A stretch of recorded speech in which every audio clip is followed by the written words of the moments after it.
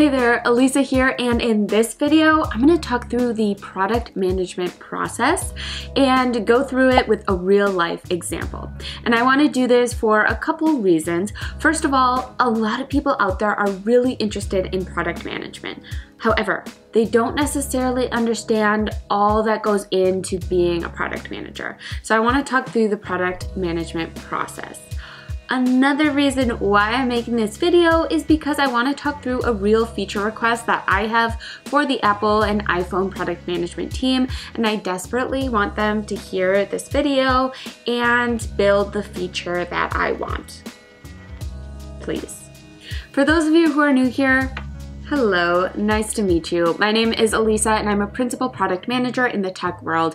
And in this channel, I provide general career advice and content specific to product management in the tech world. So if you're interested in any of that, please subscribe to my channel, and while you're at it, you can like this video too. I really don't mind if you do that. In this video, I am going to pretend that I am part of the iPhone product management team. Now, before we even dive in, I just have to say I am a huge fan of all things Apple products.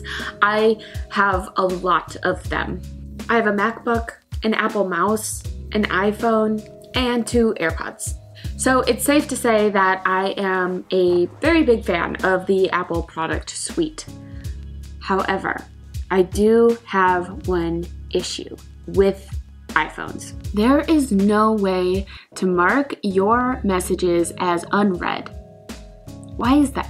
It causes me so many headaches because I'll read a message and I don't respond right away, and then I completely forget, and I swear the lack of this feature has actually cost me friendships. And it's frustrating because I feel like this feature should be pretty straightforward.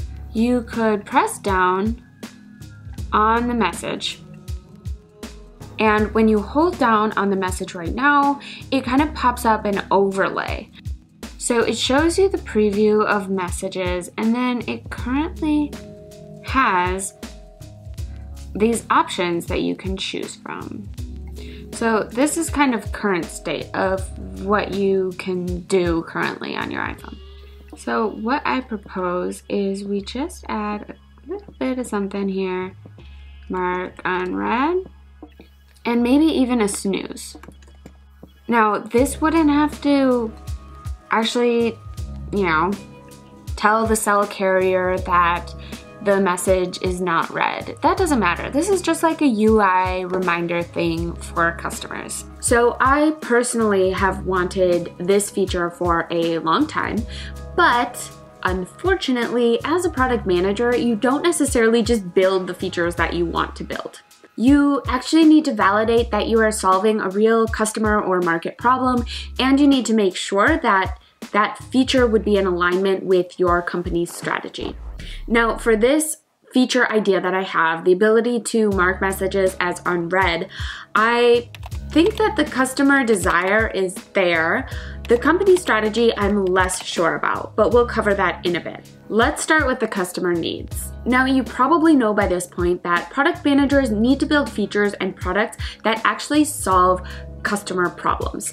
If you don't do that, then your feature or your product is not going to be successful. So, I have done my research and I've come to see that a lot of people online are trying to figure out how to mark messages as unread in their iPhones. I've also seen that there are some hacky workarounds out there that people have built to try to accommodate this missing functionality, which means that there's enough need for that functionality that people are trying to find solutions on their own. I even did some customer interviews with friends and family to try and figure out if they also had a need for this functionality. And I asked them to walk me through a time where they read a message and then forgot about it.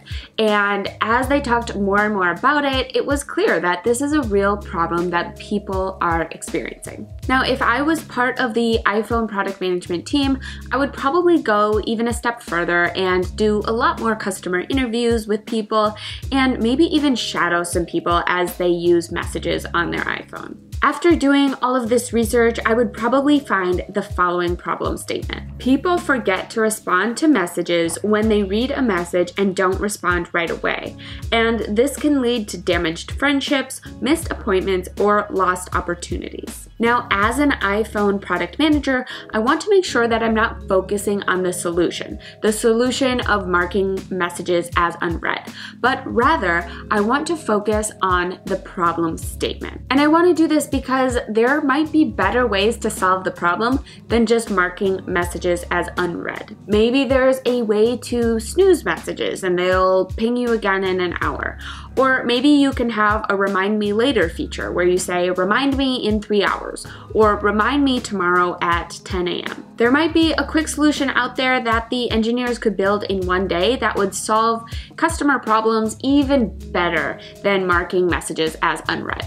So again, it's important for product managers to really hone in on the problem customers are experiencing rather than focusing just on a solution. So, the product management team for the iPhone can probably assert that there is a customer problem out there. However, that is not the only information you need when you're trying to determine what features you want to build. You also need to make sure that a feature is in alignment with company strategy and possibly need to make sure that a feature has a positive ROI or return on investment. Now, this is the area where I think this feature might not make the cut. You see, I think there's a lot of people out there who really want this feature, but I don't necessarily think that people are going to stop using iPhones because they can't mark messages as unread. iPhone has created this crazy product ecosystem. So the idea that marking messages as unread is a critical feature that, if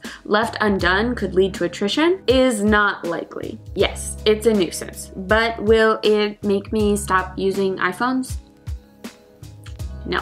So, my guess is that the business value might not be there to build in this functionality to have a mark as unread feature or a snooze or remind me later type of a feature. So it's probably really hard for the iPhone product management team to prioritize this functionality when there are a myriad of other features that they could build that would also solve customer problems and could also be more in alignment with company strategy. But here's the thing, to counter everything I was just saying.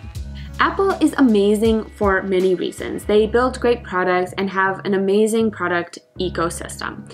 But there's one more reason why people love Apple, and that is because Apple often builds features that have a sense of surprise and delight. They build things that are so intuitive and creative and make the user really fall in love with their products. And when I reflect on some of their more recent features, especially the features related to messages, I can see that a lot of those features are just surprise and delight features. They're nice to have things that make using an iPhone extremely fun and intuitive for the iPhone customer base. That's what keeps us loving Apple products.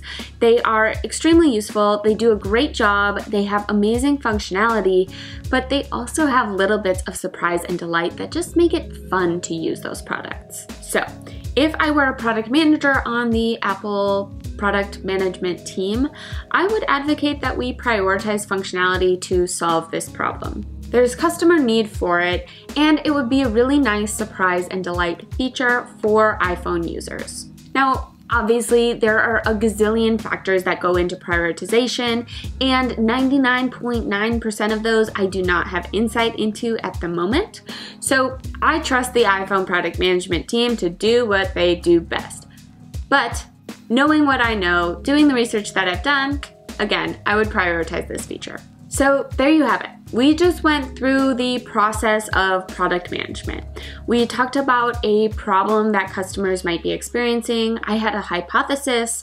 I talked about how I validated that it's a real customer problem. We talked about how you need to align that feature build with company strategy and generally ROI. And then I finished up with talking about my prioritization recommendation. I hope this was interesting for you, and if you're struggling to really understand what product managers need to do, I hope this was helpful and gave you some insight into what product managers have to figure out in their roles. If you like this video, please press that thumbs up. I would really appreciate it. And if you want to hear more content from me, please subscribe to my channel and turn on notifications.